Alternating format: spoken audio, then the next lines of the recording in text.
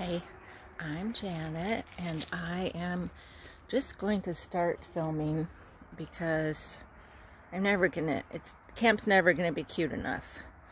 And I'll just show you how it actually is now.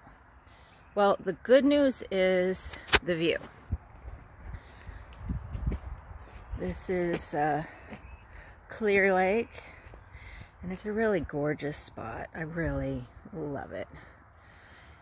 And I've set up a basic Ferrocement structure, and it's ready for a storm.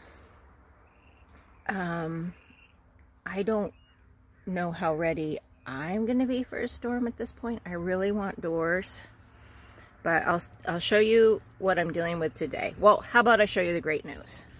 So you can basically see this is the roof, and this is hard as a rock. This is multiple layers of steel fencing, zip tied together, and this is the solid foam insulation. And these steel, there's I think 9 to 12 steel fence posts that it's all attached to, that are hit into the ground. The roof is actually, here's the chimney ventilation pipe, and then it's going to, and I had to zip tie the ladder to the structure. I kept waiting for someone to come help me to hold the ladder, but to no avail. So I zip tied it, and the ladder is actually quite lovely, and the roof is really great. It's fun to go up there, but I'm not going to. But this is really, really strong. It's hydraulic cement with basalt fibers and graphene added. So it's upwards of 15,000 psi. You know, it could be 20,000 psi in some places, maybe even more. And then, woo! Then I'll show you my challenges today. Now, and I did this. This was actually very exciting. I did this burlap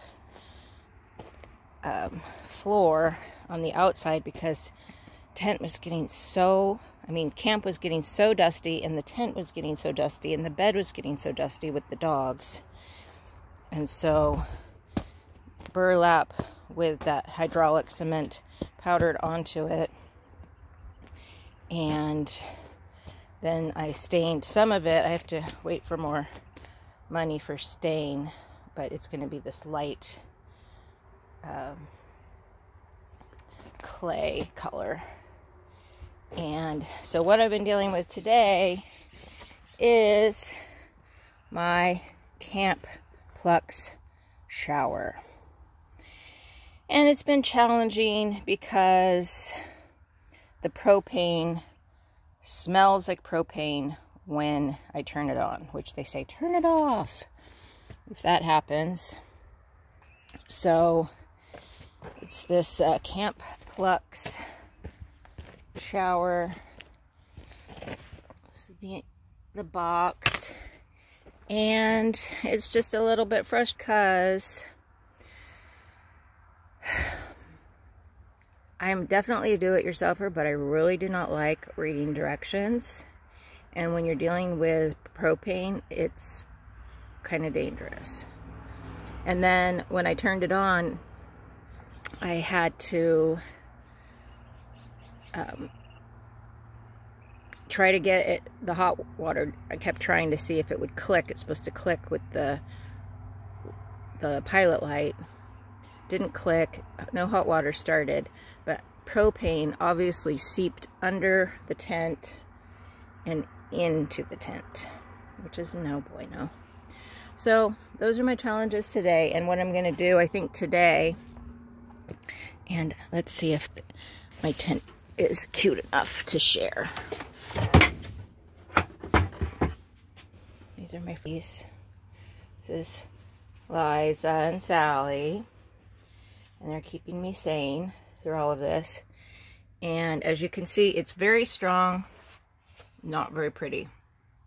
So all of this layers and layers of steel fencing, the solid foam insulation, and over here is where I practice out throwing the hydraulic cement onto it. I stopped because it feels like it was wasting, some was falling, it wasn't very controlled, so I'm waiting to get a hopper. But it really, oh well, it was sticking fairly well. I think I'm going to do the first layer with the hopper with some glue, but once it's sprayed and dries, it's not going to be isolated unto itself. It'll be like a solid sheet that is not going to go anywhere because it's really strong and sticks to each other. It sticks to itself. And then here's the next step. I think I'm going to seal off the ground today. And I got some free bags of cement that I'm mixing with perlite and putting on the floor. I'm doing 1 part hydraulic cement with 1 part, and I'll show you over here where I've done it already in the bed. 1 part hydraulic cement to 4 parts perlite, and then it's pretty strong in there. You kind of have to, well,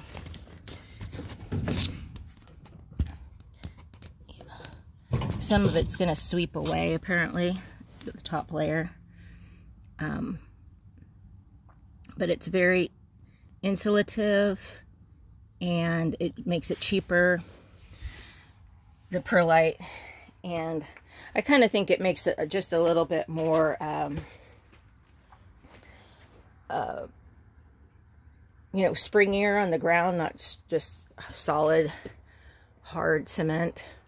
And then for now, I have some posts that are just holding the roof up a bit. I'm going to take these down once I get the hopper in here and cement everything from the inside and do another round of 16,000 psi cement on the roof. I'm very confident in the way that I put it on, that it's very, very strong. I made a skylight with some plexiglass. I think I'm just going to insulate over it and cover it because it's really bright.